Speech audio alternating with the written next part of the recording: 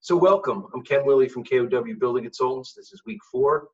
I actually am going to be doing commercial construction foundations and structures today, as opposed to the residential renovations, because I looked at it a little more on the schedule, and I think this makes a lot more sense for people. So if you came on hoping to hear about residential renos, I promise you that will be next week, and that'll be a really good one. I've actually added a lot of good photos, some good stories. So let's talk about today. Today's is entitled Commercial Construction Foundations and Structures. I could not in an hour cover everything that there is to cover about foundations and structures. So what I'd like to do is give some broad brush strokes for what we see and hear and what happens in our industry, particularly in New York City and urban and older city areas that have older structures and improvements to consider, and what the different types of foundations and structures we deal with and we encounter. Now, when I say that, I always like to think about what's my goal for my webinar and who is my ideal audience. I try to make it so it's one size fits all, but that's not exactly a great way to approach it. But here is my goal for today's seminar. If you are a person who is perhaps very experienced and seasoned, maybe I hit on a point or two that you think, oh, I didn't know that's what they were talking about when I heard that, or well, I didn't know that's why they did that.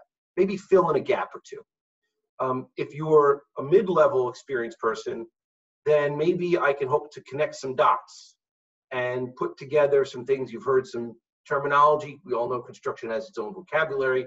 Put some pieces together.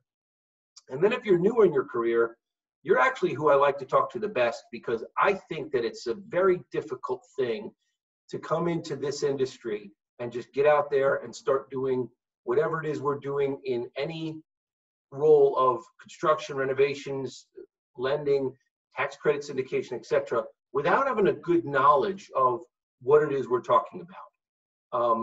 Do you have to know what an auger bid is or what underpinning is to underwrite a deal from a tax credit syndicator? No, that's why I hire consultants. Thank you.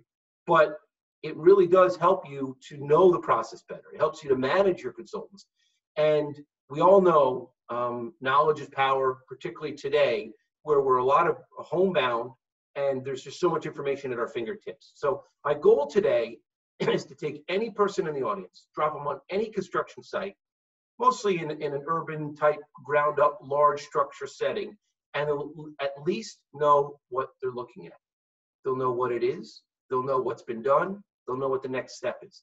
They could speak intelligently about cast in place concrete versus precast concrete versus skeletal steel. They'll know what those things mean in 45 minutes. So let's get started. That's me. So first, a couple of notes. And by the way, like I've said in the past few weeks, every one of these webinars stands alone. If you've missed all the ones before this, you're just fine. Every one is its own webinar. I'm not building one on the other. But I will say one thing that I've said in all of them, and that is every one of these seminars or webinars, as they are now, has come out of a client request. And every time I've done these seminars, I've tweaked them and I've tried to improve them based on my audience feedback. So a couple of things that I'm going to hit up right now in the beginning. I found a lot of confusion for my clients, and I'm hoping to demystify that a little. So first, let's talk about structural engineering. How do buildings go together structurally? And by the way, don't worry, there's lots and lots of photos coming. I know people like photos. There's lots of photos coming, I promise. How do buildings go together structurally? Well, let's break that down a little. First of all, you of course know that you're going to hear a lot out in the field, on the phone with developers, contractors, architects, whatever, all about loads. Loads, loads, loads.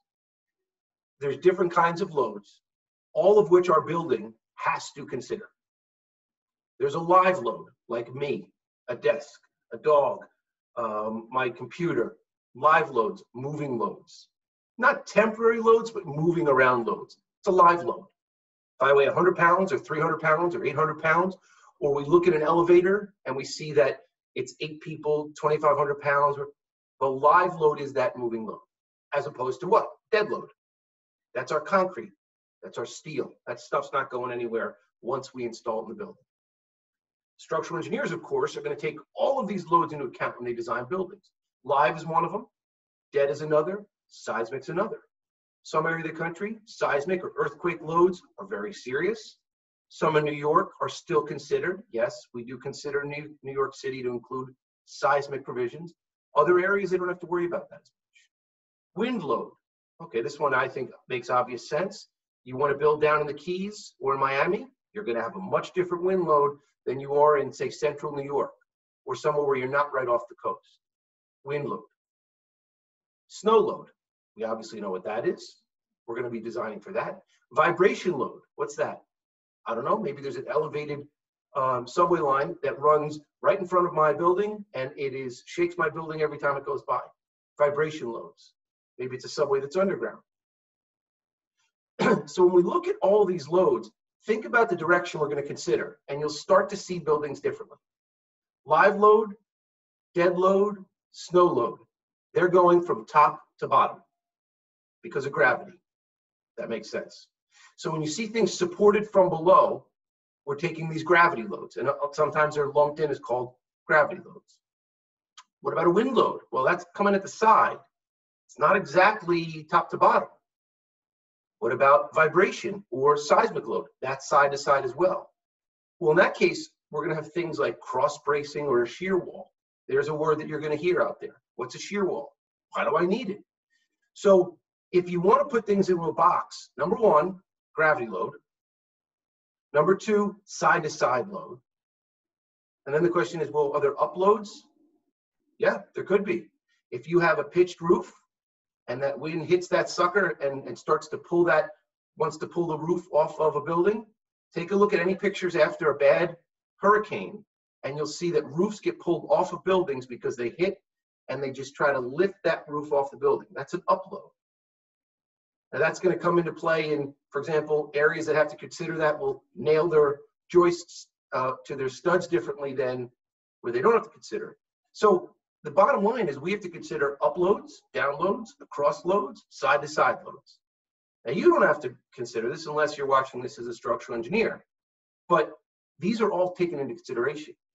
So we'll design with safety factors to bring the load to the earth. That's the bottom line with structural work.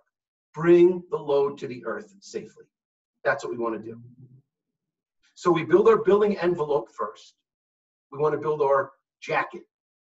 Not the sweater yet, the jacket, the envelope. Stop the elements, stop the water, stop the moisture, etc. So if we've done that, if we've considered our load, which is all those different pieces, we've designed to bring the load to the earth, and we're stopping the elements, the building envelope, we're about 90% there. I mean, we've just done a lot to help this building's safety and longevity. But let's start to take a look a little bit at what these things are. So this right here is a picture of a skeletal steel building. We're going to get into more detail on that in a minute. And skeletal steel means it looks like a skeleton, which is bones, meaning you could see that they kind of look like bones, and they're supporting the structure that's going to then go on top of it. What's that thing I circled there? Why does that go across the building? Well, if you think about all the members that go up and down, or side to side, they're working in unison for our gravity loads. That cross member is for our seismic or our wind load. That's the side to side load. The reason I jump right in with this is because if you are a geek like me and you sit back and look at buildings being built, you say, why are they doing that? And if you didn't know anything about structures and you looked at this building, you'd say, well, I know why they're building it up and down and side to side. They want to install the floors and the windows and the brick and everything else. But why do they have those side-to-side pieces, that cross-bracing? That's why. It's to take up that load. And I'll also give some advice. If anyone out there builds anything, if you're a weekend warrior, you build anything at your house, you build a trestle, you build a table, you build a storage, anything that is up and down and side to side as a structure, and it's wobbling more than you want, throw a couple of cross braces in and watch how quickly the physics works for you, and it'll stop it wobbling. So just to dive in, I hope if you look at that now, you say, oh, I know why they did that. That's for that side-to-side load. Okay, let's start at the bottom and work our way up. And again, I promise you, we got lots of photos today. Let's get through some of we'll eat our vegetables, then we'll eat our cookies. There's two foundation types we're talking about, two. Deep and shallow. Let's talk about deep first. So a deep foundation, and I'm going to show you pictures in a minute, has long, slender members. Think of a telephone pole, properly called a utility pole. Put that in your mind. That is part of a deep foundation system. We put these things into the earth, usually drive them or drill them down, and driven piles, a pile driver is like hitting a nail. Drilling them like a caisson is like screwing a screw. Then on that long, slender member, we put a pile cap, which is like a hat to go on a few different piles, say 4 or 5. Then on that, we build up. We either do a mat slab, I'm going to get to in a second, or a grade beam. And then on top of that, we build our building. Again, I'm going to show you photos here in a second. So deep foundation. Okay, so if you picture a piece of land, and you picture that you excavated or dug down for your cellar, and then you started driving these telephone poles down as far as you could. Why do I do that? Why am I doing a deep foundation system? Well, you're doing it for a few reasons. If you have a high water table, so there's water underneath everywhere. How high it is, or close to the surface, is the water table's answer. If it's a high water table, it's not that far from the surface. And guess what happens when we build stuff through that water table? We could get a hydrostatic or an up pressure. Now you should remember when we talked about loads earlier, that's one of the uploads, high water table. Didn't seem possible. How could I have an upload? Gravity moves down, not so fast. Sometimes it does move up, like a water table. Number 2 is if I have a heavy building, and this relates to size of the footprint. So for example, in 2006, I think it was, there was a type of building that you started to see explode all over New York City, which you didn't see before that. And it's unique to New York City, and it's a slender or a slim building. The reason is that was the point where the rents and the for sale unit cost for condos hit the point of being now economically viable. So that big building on that small footprint is considered a heavy building. It's going to have a pile system or a deep foundation system. And just to kind of put in your head a heavy building versus a light building, imagine if you have a piece of land you're going to build on, and on the building site is, let's just say, 50 feet by 50 feet. If you build a 2-story office, you built 2 stories on 50 by 50. If you built a 10-story apartment building, you built on the same 50 by 50, 5 times as many floors. So that would be kind of getting into that heavy building in relation to the footprint or the earth that it touches. Number 3, if we have unsuitable soils. Again, that's kind of related to heavy building as far as the capacity of the soil to withstand our load. High liquefaction factor. What is that? Jello. Jello has a high liquefaction factor. So does sand. If you knock into it, it shakes like hell. Not good during an earthquake. So that is something that we've decided, let's take this a safe way and say, if this is going to have a real sandy strata and we have an earthquake, let's put piles in. Let's do a deep foundation system. Obviously, if you go to, for example, California, they know all about this. And if you look at the actual age of the buildings, years ago, we used to build buildings in seismic areas to allow them to move. We wanted that, and we allowed a threshold. Then we changed in this country and in California and said, you know what, let's build it as rigid as possible. Forget plastic. I want a steel concept. I don't want this sucker moving at all. That doesn't work as well. So we're back now. We know that we're going to have some movement. We're back to kind of the old school liquefaction factor. It's going to move some. So what do? Deep foundation system. And then the last one will be vibrations. I have a subway across the street, which is elevated. That may be a need for a deep foundation system. Well, if that's a deep foundation system, what's a shallow foundation system? Shallow foundation is a little easier. It's not heavy compared to this site. The suitable soils are there to support my building. I don't have a water table issue. Think single family home. You have a footing and a foundation wall. So if footings are the skis, foundation walls are the ski boots. And just think of this concept. If you're standing in the snow in ski boots, you sink down. Put skis under your feet, and you're technically a little heavier because now you have skis, but you don't sink down. And everyone understands that concept. Everyone understands it. Everyone's had, when they were a kid, this, why do we have such a weird fear growing up of quicksand? You know, you'd see in these TV shows back in like the 80s, everyone would get caught in quicksand. What do? You spread your body out. Same concept. We're spreading the load out over a larger area. So we build a footing, let's say for a single family home, 24 inches wide.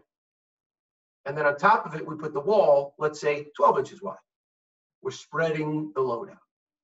You might put a footing drain and waterproofing, but that would be the structure to just support that shallow foundation system. When you have a shallow foundation system, and we're going to show you some pictures in a moment, you'll have a cellar slab, which is not structural. It's just there. The structure is supported by the walls. So let me show you some photos. So this is some photos of pile foundations, deep foundations.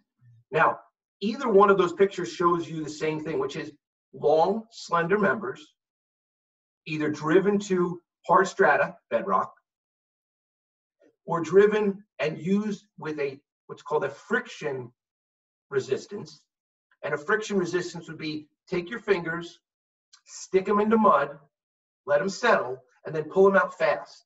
And it's actually quite hard because the mud moves around your fingers and now there's friction there, which you don't like it that it's harder to put your hand out, but if your hand was your pile system, it fortifies your building. Long, slender members, we put a pile cap and a column. And by the way, the same concept of ski boot and skis applies here with the column and the pile cap. But those piles are just going to help us a little more with our load. Here's what it looks like when the building is done. We have our piles, we have our raft or slab or whatever it is that's spreading the load to those piles, and then we have the building. So that's kind of a schematic of what we're going after. Well, what does it look like in the field? Well, the unfortunate thing is that's what it looks like in the field. Now that is a pile. That is a telephone pole. That has been driven down. You're not seeing 28 feet of it. You're seeing 2 feet of it. Do I know there's 28 feet below? Not really, but there's a company there that's driving these things like crazy. And what they're going to do at the end is get the top to a certain height, put in that cap, and then they can build on top of it. So when piles are done, you just see the top of the pile. So for this picture, those piles are done. They've been driven down. And anytime you walk by a construction site and you hear that, it's like, that's a pile driver. It's also an excellent wrestling move. Pile driver hits that pile. And when the pile resists less than an inch movement over 25 hits, it's quote unquote strong enough. So there is a factor of, yeah, I've confirmed that this pile is loaded properly. There are different ways to do it, but that's most common. Now, can we have piles that are steel? Yep. Concrete? Sure. Steel filled with concrete? Uh-huh. We could do geopiers, which is a stone pile. We drop a casing, or think of it like a sleeve. We auger out or pull out the earth, and we compact stone behind it. But the same concept applies no matter what the material is. If it's a pile, long, slender, that's the point. So what you're going to see here is the next step would be to install concrete on these caps and grade beams to now distribute the load to those piles. And now we're starting to see something to support our building. It's starting to look more like a structure of a building. This is a two-way footing or You could see here in the middle, there's a pile. You could see that we're installing these grade beams around. So it's starting to take a shape of a building. Okay, well, if that is what a deep system looks like, what does a shallow system look like? So again, my ideal viewer out there, if you drop into a site, I want you to be able to look at this and say what I'm about to tell you about what we're looking at. So this would be a shallow foundation system. This was probably a 2 or 3 story townhouse style building. We do a lot of those, that's my guess, but I don't know. You see that steel, that rebar, which is reinforcing bar. And then you see the forms, or the wood on each side and below. Well, actually, there's no wood below. So what are we looking at here? We're looking at a concrete footing. Let's say it's 24 inches wide. I don't know, but let's guess that. Which has got everything ready to go except concrete. So here's your before picture. There's your after picture. Now, this one has a different rebar scheme, but the point is we put the rebar or the steel in the concrete, and then we pour the concrete in. Now it's starting to resemble a footing where we can now build upon our foundation walls. And I would go as a side note, because this is kind of an important one. Sometimes people say, well, why do I have to put steel? Concrete is very strong. Yes and no. Concrete, which just to kind of take a step back for those of you that have not worked with concrete, it basically has a consistency of oatmeal. And there's not a lot to concrete. There's sand, you know what sand is. There's rock, you know what rock is. There's water, so far so good. And there's Portland cement.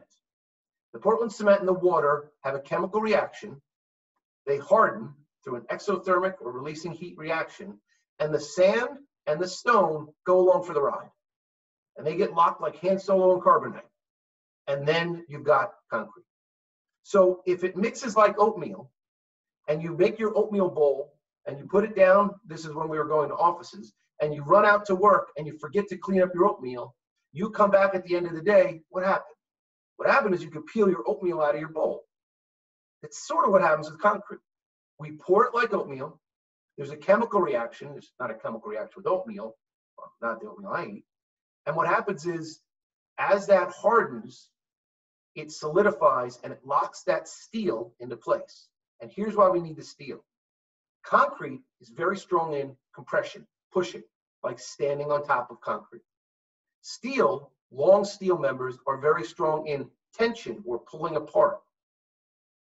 But where one of them has a fault, where concrete is poor in tension, pulling apart, and long pieces of steel are poor in compression, meaning pushing them together, they work in unison. So the steel goes in the concrete to enable it to have a greater strength against that tension or that pulling apart. You might not envision concrete pulling apart, but if you're standing on something and it's bowing, meaning going in like a little bit of a U, then that means the bottom part is actually pulling apart. So that's why we have steel in concrete. Here's a picture of concrete footing. Okay, so if we have a deep system, we have a shallow system, now what? We've figured out how to transfer our load to the earth. All right, we're going to build foundation walls. So this site, for example, they formed up and poured foundation walls. Anytime you hear the word form, just think it's a temporary holder. That's all form work is. Form work temporarily holds that oatmeal, like your bowl in your house or your apartment, until you come back from work. You don't need the bowl anymore when you get back from work. You can peel that oatmeal right out. That's what form work is. It holds that concrete in place until it's cured to the proper strength that we can remove the form work. So we'll form up, we'll do our rebar, we'll get our approvals, we'll pour concrete. Now you're looking at foundation walls. And by the way, if you're wondering, well, that foundation wall looks like it's about 12 inches wide, I'm guessing there's a footing below that's about 24 inches wide. Exactly right. Here's a concrete foundation. On one side is going to be our building. On the other is going to be the earth that it's going to keep back. And now we're building up in air. Good milestone. Here's another job. They're getting ready to, that doesn't look very scientific, but they're forming up the wall there on the left. They're then going to put the rebar, and then they're going to pour their concrete. So wall's not formed and poured yet, but that's that stage that this wall is at. This wall, the far side is poured. So you can see this is going to be looks like it's going to be a townhouse style as well. There's your formwork, not ready for concrete. We don't need the concrete truck yet, but we're getting there. Okay, well, what about an older building? What about a pre-World War II, which stay tuned next week. I have a great webinar next week on old school pre-war buildings. Rubble, stone, foundation. You hear that a lot. Pre-World War II buildings, rubble, stone, foundation. So this is before we were pouring concrete foundations. We installed stone with a grout or glue foundation wall. So when you walk in that cellar and you look and see this, you say, aha, that's a rubble stone foundation. Yes, it is. Rubble stone foundation wall. You can see the stone kind of characteristics of it. And you're right. It's literally rock with some glue. In this case, we got brick above, but the foundation wall is rubble stone. This is usually what the rubble stone looks like. Now, this doesn't look very scientific, but if you think about it, it's doing exactly what a footing and a foundation wall does. It's taking the load from the house or the building, which is 12 inches wide, and by the time you get to the bottom of that wall, it's spread it out over a greater area. This is doing the precise thing that a footing and a foundation does. Spread the load over a greater area. That's what it looks like side view. Okay, we got our footings or our piles, we've got our foundation. Now what? Okay, well now you need to build your building. You're out of the ground, which is a great milestone. You got your foundation walls. What kind of building do you want? Let's go through the different options. First of all, you could have a masonry building. There are 3 types of masonry. That's it. That's all you need to remember. 3 types. Cast, quarried, and baked. Cast is poured, like your oatmeal. CMU, or what's called cinder blocks. Not actually cinder anymore, but it's okay. Cinder blocks. Precast concrete. A block and plank job. Precast concrete plank. Cast. Poured. Same thing. You set your bowl, you pour your oatmeal in, you leave it. Cast. Poured. Number 1. Number 2. Quarried. Mined. Pretty straightforward. Go to the mountainside, get your marble or stone, you got your stuff. That's another element of masonry. Similar to cast, but very different. Mother Nature made that, not us. And then baked, like clay, terracotta, tiles. So you're baking it in the oven. So all 3 types of masonry, although they had a different origin story, to use a superhero term, they ended up being the same concept of similar makeup of materials and going to be used in a similar way in my building. So I have my masonry pieces, whatever I'm doing, and then I have my glue. Mortar is my glue. And I'm going to show you some pictures in a second. Most CMU walls are going to be 4 inches, 8 inches, 12 inches. But here's the cleverness of this. Thank you to builders from many years ago. It includes the mortar bed. It includes the glue, which means dimensionally, it's a lot easier to figure out how much I'm going to need or what the level or height's going to be if the mortar is included in that block. We're going to talk about cavity wall systems, which are preferred. And what's the big thing about masonry? Be careful about cold weather.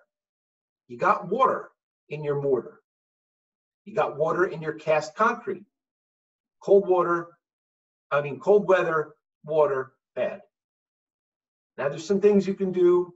You can have like an additive or a winter mix, change order, or some old school concrete suppliers. Guys driving those trucks would have bags of sugar under their seats in their concrete truck, and if they got stuck in traffic, they'd hop in the back and they would just throw the sugar bags back in the the rolling cylinder for the concrete truck because it was a retarder. It would slow the casting down or the curing down of that concrete. We don't want them to do that anymore because it affects, you know, it's changing the recipe and then baking the cookies and wondering why they didn't come out right. Concrete's a fairly precise thing to make. We're talking about big time structural work. We don't really want them messing with the recipe. So here's what's most often we see on jobs. Now, as much as this gets, I don't say confusing, but it's a couple key elements. If you take them away, it's really what you need to build on. So this is CMU, concrete masonry unit. This is concrete, but it's not made at the site. That's the key. It's made in a warehouse somewhere, and it's brought to the site, and we put it together like Legos. Big fan of Legos. The nice thing with these is, with those pieces, you can make anything you want because the pieces will grow to build walls or floors or structures, whatever you want. The reason there's two holes in them is two reasons. Number one, it takes away volume, which means it's cheaper and lighter without giving up a lot of structural integrity. Still a very strong shape, the one we see most often as a CMU piece. The other thing it does is it allows you to put it over the steel that goes up and down, and then I can fill that entire void with grout, which, if you remember a few slides ago, is the same element of concrete. The steel working with the grout and concrete work together to bind that wall to give you what's similarly like a reinforced concrete wall. Although it looks a lot different, it's the same basic effect.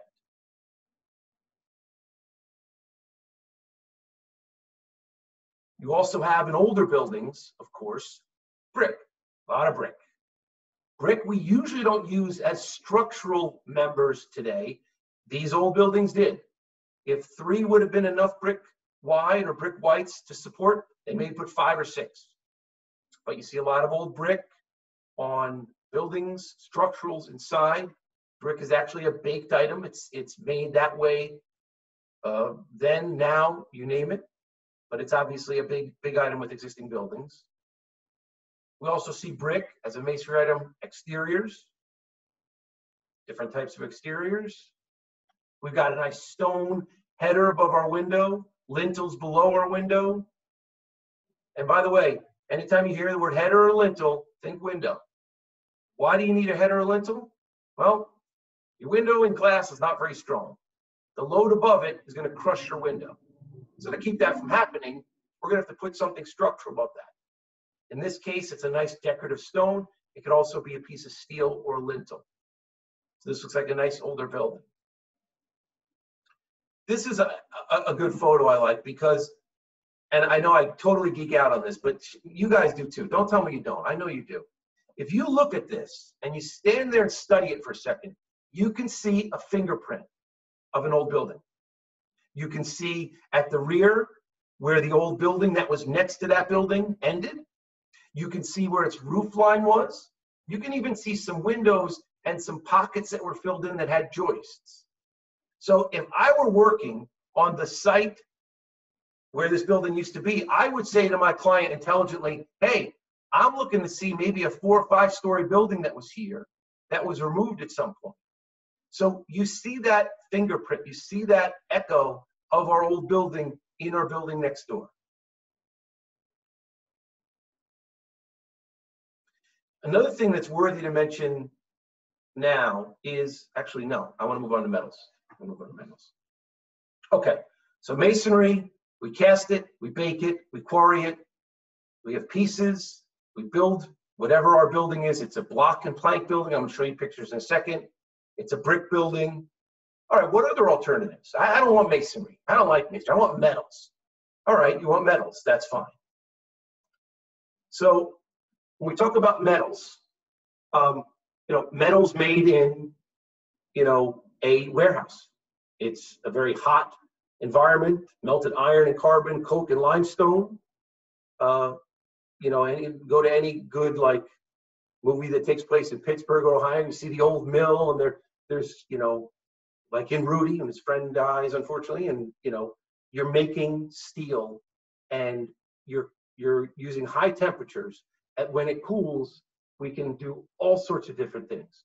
Great strength, cast iron, wrought iron, alloys, different shapes, corrugated decking. We can make all different types of very good, very strong, fire-rated, wonderful, wonderful properties for steel to build buildings. Here's just a nice little shot of a steel lolly column or a column, which goes to a plate and then a concrete footing below. And if that plate now looks to you like a footing, bingo, exactly right. It's spreading the load out and it's picking up that steel girder above. There's a load path there, and that's how we're bringing it to the earth. Most of the time, steel, what's a W or S member, usually called an I-beam. It's not actually an I-beam, but that's okay. These guys come to site ready to be installed. See all these holes, the flanges, the length. This is an erector set. This comes to the site ready to go up in place. It's ready to look like that. Now, if you step back and say, wait a minute, what am I looking at here? Well, you know what you're looking at. You got a concrete slab down there. You got CMU or concrete masonry walls with structural steel. Is that allowed? Of course, you're allowed to do it. What they're going to probably do, and I know this building, so most of the building is going to be CMU and plank, but the first floor, if you want longer spans, higher ceilings, it could be easier to do steel. You don't have to do only one way. You don't have to do 2 or 3 ways. But that is how you should look at this now, the different elements of steel and CMU. Here's an installed piece. It's an I-beam. Why do we use that I-beam shape? Well, an I-beam shape, as opposed to if it were all just solid steel, takes away a lot of volume between the top and the bottom flange. It takes away a lot of volume, which is weight and cost, but it doesn't give up a lot of structural integrity. It's a very, very efficient shape. It's a great shape. So here we're looking at structural steel supporting corrugated decking above, and then probably a concrete infill floor on top of that. Here's steel being erected. Again, steel erection, structural steel or skeletal steel, that's this building, that's the stage of construction. These can go up pretty fast because they come to the site ready to go. You put these plates between them, you put your bolt and your nut, and you're good to go. Here's another picture, structural steel. You also see our rebar and our concrete from our foundation below. This is a great picture, actually, because we see at the top of the picture, structural steel. We're starting to see our non-load-bearing metal framing go in, the top 2 floors, actually all floors. And then look down below there. We're starting to see our sheathing or our skin of our building and our windows go in. So it's starting to resemble a finished product. So if I dropped you on site and said, what are you looking at? You should say, this is a structural steel building, and it looks like they have metal stud framing inside. Excellent. What if I want to build a concrete building? We talked about masonry. We talked about steel. So concrete and masonry can work in unison. You're looking at a block and plank job. Anytime you hear block and plank, this is what you should think of. Block is the CMU, the Lego pieces that we're building our walls. And plank is a poured concrete piece that's made somewhere else in a warehouse. It comes to site, usually 4 inches wide, hollow core, meaning they've got holes in them. They're hollowed out to keep good strength, but take away volume, cost, and weight. And it's dropped into place on the load-bearing CMU walls, and then we build our next wall, drop our next floor, build our next wall, drop our next floor. So block and plank, think big long pieces of floor going on CMU built walls.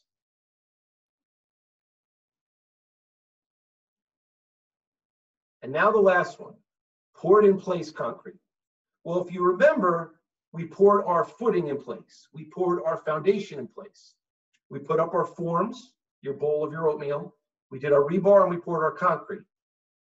What if I want to build a building of poured in place concrete? Can I do that? Absolutely. It's a fantastic, wonderful, strong, hardy, good for any heights. Concrete is a great structure to pour in place and build. It's more expensive than block and plank. And you need to have a good qualified sub. But what you do is you form up on the sides, you form up for below. Now this is new. When I poured my footing before, the earth was my form. Now I'm gonna have to form up from below to keep my concrete. Let's say this is the third floor you're looking at. I need to keep the concrete from flowing down to the second floor. So I'll actually form from below. I'll put my rebar or my reinforcing steel. I'll pour my concrete, and then I'll repeat the process. Now, a project like this, and again, it could be different ways, but in this job, poured in place concrete columns, poured in place concrete floor system. That's all you need to know. Fully concrete building. And what usually gets done, don't have to, but what usually gets done is, let's say I'm looking here at the third floor. To the left and right are the second floor columns, because if you can imagine, they go down to the second floor. What you usually do is you pour those second floor columns with the third floor, because you pour those columns of concrete, and then as it overflows, you're up to your third floor. There's also a structural reason why, but the point is, you'll pour those columns with the floor above as you go. So if you're thinking, well, wait a minute, all that wood is temporary, yes, and is going to have to support a lot of weight, meaning the concrete, until it strengthens, yes. And it's going to look like this. Now, when you actually have the forms, it's going to look like this. So below this is going to be structural support. After the structural engineer comes in, say after a couple weeks or something, and we've done, a 7-day test, and they're happy, they'll remove this wood, but they'll keep these form in just to keep some of the load off the concrete until it cures. So every one of those pieces you see there is temporary. When that concrete above strengthens fully, it's good to go. But it's just temporary to keep it in place to cure or dry or strengthen until we're ready to remove it. But it's the same concept as a footing. Form, rebar, pour, strengthen. All right, what about wood framing? Or what about framing itself? So is wood structural? Does it support the load, the floors? It could. It could be bearing, load bearing, or non-bearing. When we talk about framing, we got wood, we got metal. What's the difference? Oh, wood's cheaper, wood's quicker. Metal is a much better fire rating. So in many instances, got to do metal. From a fire rating standpoint, got to do metal, but not always. Usually you see 16 inches on center is our stud. Why is that? Well, that's because our sheetrock and our plywood are sold in 2 feet by 4 feet pieces. So, 4 feet by 8 feet pieces, or 4 by 12. So it lines up well with a partition. Let's look at some photos. Here is a wood frame building. You should notice we got a nice looking poured concrete foundation. There's a cellar below that. Obviously, it's going to be a garage. And now we're doing wood framing. We put our studs up, we build our next floor, and we move on. Obviously, wood is a bit limited, although there's some places and countries that are doing some amazing things with taller buildings with wood, but wood is a bit more limited than metal as far as strength, rigidity, and fire rating. Here's another look. Now, what are these things up top here and below? They don't look like wood, but they look like wood. If you're building any kind of wood structure now and you're not incorporating some sort of engineered wood truss or laminated wood element, you're missing out. Because this stuff now, these engineered wood, it looks like an I-beam, but it's wood. Very strong. Really good stuff. Good spans. You need less material. You could build it quicker, and you've got nice spans for the homeowner, whoever the end user is. Here's our metal studs. Doing the same thing as wood, allowing me to build my walls up. What are all these holes in the walls? What are these notch outs? Well, they've done that at the manufacturer, knowing we're going to have to run cable and electric or plumbing or whatever it is through the walls. So it's doing the same thing as a wood stud, it's just a different material with different characteristics. Well, what about an old school building?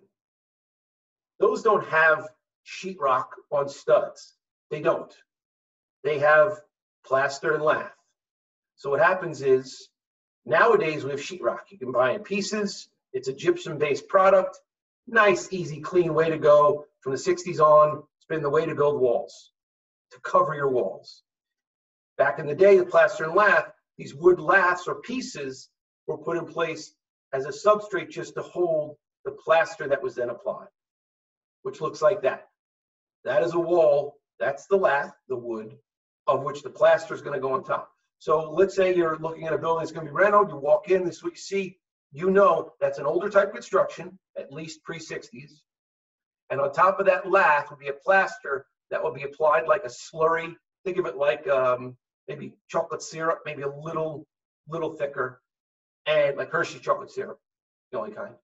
And as you apply it, it hardens or dries, and then you've got a wall. So that's in your older buildings, not in our newer buildings. Not a repair you could, but you wouldn't do with a new construction necessarily. All right, so we talked about footings and foundations. We talked about the different types of structures: CMU, steel, wood, poured in place concrete. So you walk up to a building and you want to know, what am I looking at here? This is say a completed building. What am I looking at? Well, ask yourself these questions. Number one, how are the elements stopped? What's the raincoat? How is water kept out? And we never stop water. We manage water. I mean, we've done buildings that have had permanent pumps in for the longevity of the building because it is a high water table. You're never solving that. Although I will say a quick story. We did the inspection of Electric Lighting Land Studios a few years ago in New York City. And I go downstairs, which, by the way, as a guitar player, seeing that it was Electric Lighting Land, I was out of my mind excited. I go down to the basement in the cellar, and they had pumps going because there's such a high water table. And I looked at our old map, the VLE map from 150 years ago. I saw that there's underground streams right there, which are very prevalent in New York City and Manhattan. And I researched it, and I found when they built out that space, Jimi Hendrix commenting how there were delays and overruns due to the dewatering. And I'm like, that's it. Jimi Hendrix commented on dewatering. I could die a happy man. Okay, so how are the elements stopped? Raincoat. How is the coat supported? Meaning, what's the structure of it? What's the thermal or air bearing? Now, that's the sweater. How am I kept warm in or warm out? Or cold in or cold out? How is the drainage handled? What is the internal or interior thermal barrier? How are the windows and penetrations drained? And what is the facade to roofing relationship? So when I look at a building, and I've never been in it before, this is kind of what goes through my head. How am I stopping the elements, stopping the air or the air infiltration? How am I keeping hot air where I want, cold air where I want? And what's the relationship between the side of the building and the roof? So let's look at a few examples. The best brick type of masonry you could do is a cavity wall. And if you look at that schematic on the right there, you'll see there's the brick, which is stopping that ring. But you notice there's an air layer or an air white between the brick and that brown. That's an air white. That's a gap of an inch or whatever it is per spec of air. Because it's saying that we know we're going to allow water in. Brick will wick water in, and it'll get in. Wind-driven rains, it's amazing what storms can do.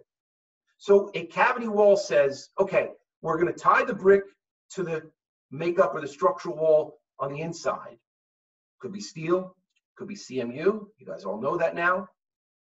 But that air white, that air layer, when the water hits it, it will fall down because of natural gravity. It has nothing else to do. It'll fall down. It'll hit a flashing or a little spot where the water will then come out. So the takeaway here, when you hear cavity wall system, think this. Wall can get in, but we're going to drain it out. Here's a mock-up or an example on a project of cavity wall system. So if you will, the water could hit that brick, go behind, hit that black barrier you see there, we see BA, fall down, and then come out that stainless steel, that gray flashing. There's actually holes there called weep holes. That's what a cavity wall system does. There's also systems that are not cavity wall systems. They're just veneer systems, or the brick is just up against the makeup. So I'm going to look and say, is this a cavity wall system, or is this a veneer system? Is this a brick structural system, meaning there's 3 or 4 layers of brick that are the entire structure fighting the elements and on the inside? Another thing I'm always going to look at is, what kind of replacement have they done?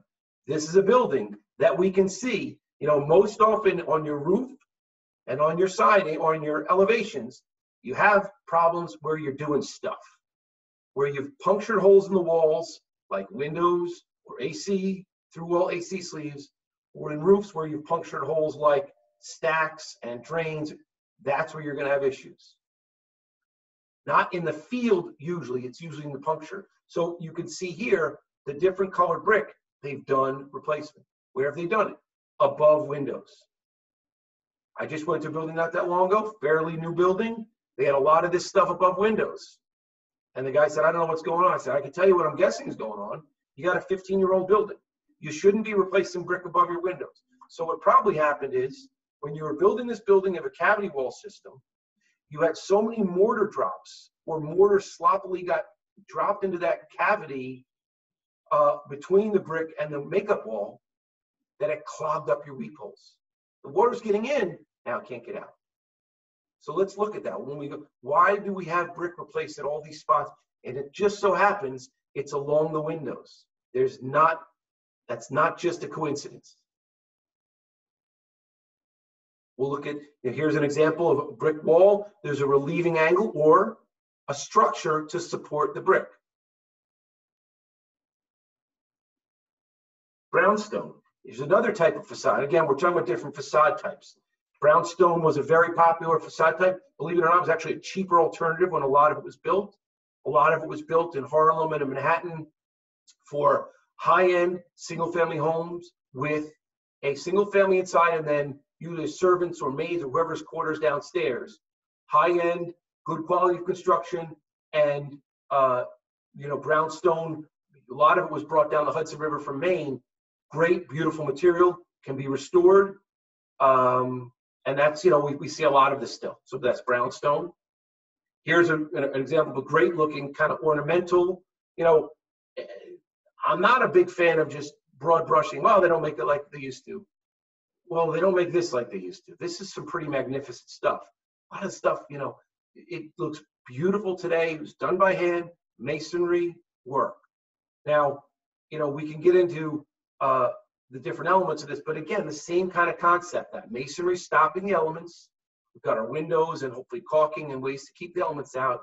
And then on the inside, we'll see, usually are your older buildings, you're not going to be as well insulated as new buildings. And perhaps it had a renovation.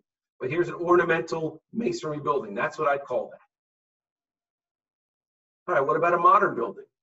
This would be usually called and again, I'm hoping you could just step in front of a building and go, I think I know what I'm looking. No, I know what I'm looking at here.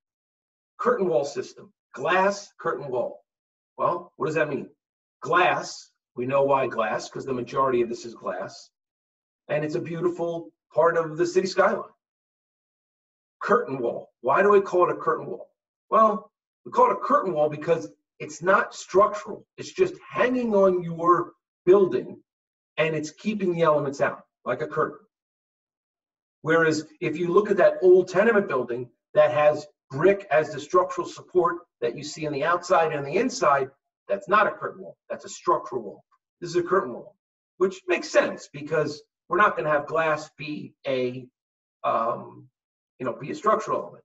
So if I were to show anyone this and go, what's my structural type? What's supporting this building? You should be able to say, well, I don't see any concrete here. These are too thin for that. I don't see any CMU. I'm going to guess it's probably steel. You'd probably be right. Now, with saying that, there could be concrete columns just out of view. I don't know. But you could start to put pieces together. start to eliminate things and whittle down what kind of building am I looking at. So that's a glass curtain wall. Here's another type system, aluminum or paneled system. We can see we've got some waterproofing and insulation with these channels, and then aluminum or panel system goes on, another facade type. Cedar shake siding. A lot of the jobs we do out east in the Hamptons and such is the requirement. Got to do it. What is it? It's wood. It's wood. Now, you could have a vinyl or a impression of this, but you also could have wood as, for example, cedar would be the most common. Vinyl siding, everyone knows, I think, what that is. That's vinyl is the material, cheap, long-lasting, easy to fit to different sizes. Used to have a real kind of negative connotation. It's come a long way. It's come a really long way. Great product. You could have a cementitious covering, like a thorough coating on your existing building. You could have stucco. You could have ephes. Stucco is hard and rock-like. Synthetic stucco or ephes is soft. It's got a rigid insulation and then covering. So there's a few telltale signs. You go knock on it hard, got stucco. Sounds hollow, you got ephes. Exterior insulated finish system. They're similar but different. A lot of people lump them into the same thing. They're not the same thing. They're similar but different. Hardy plank, great product. It's a manufactured and engineered product. Great resiliency, great installation, looks dynamite, fights the elements, great stuff. You know, some of the issues we see, cracks, step cracks. There's been some settlement here. This was not supported properly. That's a structural crack. That's a tear. That's like someone ripping a piece of paper. But we got to look into that. There's a problem. We got a big problem. That what supported this above, below has failed. And then the biggest one of all, parapet walls. Parapet wall has the roof on one side, the sky on the top, and the elevation, the earth, the front or the rear, whatever, on the side. Parapets are fighting the elements from three sides. They're going to go before most everything else. They're getting hit with rain and sleet, snow, hot, cold. They're gonna be your element that's probably going to leak first. Your parapet wall, like this. And that tar material, no good. It will invariably leak, water gets behind, and then you're going to have accelerated deterioration. So if anyone has any questions, please send them over on chat. I got a question here. What is the best type of facade system? Good question. It depends. If you look at your old buildings, their bones are usually very good. They're structurally sound. They can have another 150 years of life. I'm a big fan of old world craftsmanship, absolutely 100%.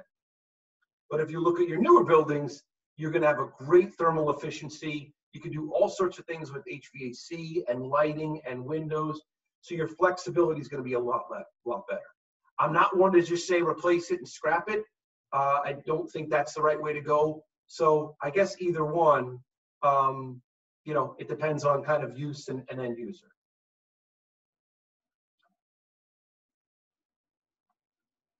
Any comments on helical piles? We're seeing more of these. Yes, thank you. Very good question, Corey. So to put it in context, we have a nail and we have a screw. A nail is a driven pile, like that telephone pole that we just bang like hell. A screw is like a helical pile. It's screwed in. I don't think you will see driven piles in New York City for much longer. I think there'll be a complete thing of the past. Reason is, when you drive that pile, there is a vibration load. It does impact the surrounding area, which means in an area, an urban area like New York City, where we've got a lot of buildings a lot closer than other areas, you could have some ill effects to the neighboring buildings. Whereas a helical pile, just like you can screw something in very slowly, or you're not using that force, that impact is a lot more gentle. Boston has done away with driven piles. It's all caissons and drilled or auger piles up there. It's almost the same here in New York City, and I think that it's just a matter of time because it's just too intrusive to neighboring buildings and other structures. So I think we're just about at time. Oh, hold on, I got another question.